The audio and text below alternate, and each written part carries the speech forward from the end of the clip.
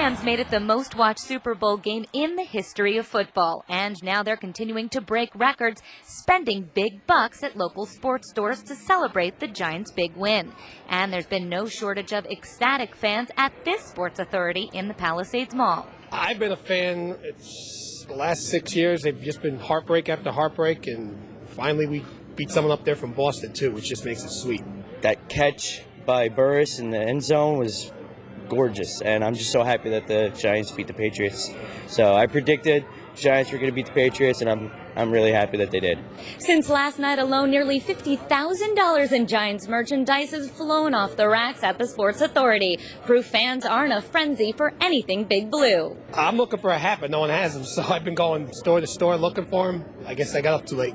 This coveted locker room hat sold out shortly after the store opened at 6 a.m. But it's not the only big-ticket item of the day. Everyone's coming in for all the Super Bowl shirts. A lot of people asking if we have any more jerseys in the back.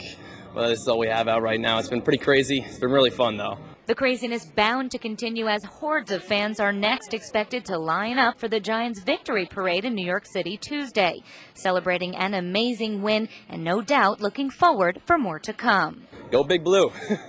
Hopefully next season we'll win again.